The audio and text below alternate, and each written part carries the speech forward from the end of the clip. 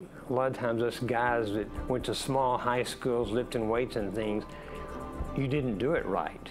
We're going to ask you, what do you want to do? They can show you exercises that hits those specific things.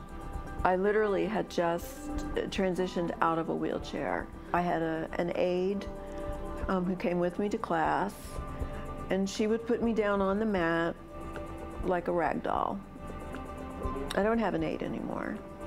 Somebody asked me recently, they said, well, how did you get from where you were to where you are? And I said, I have to thank Ballet Austin. I really do. Fitness is such a personal journey, and knowing that this is a place where you build relationships and can be seen is really powerful. That's what drives you to come back, is that this is not like any other place. There are tons of studios in Austin, but this place is home.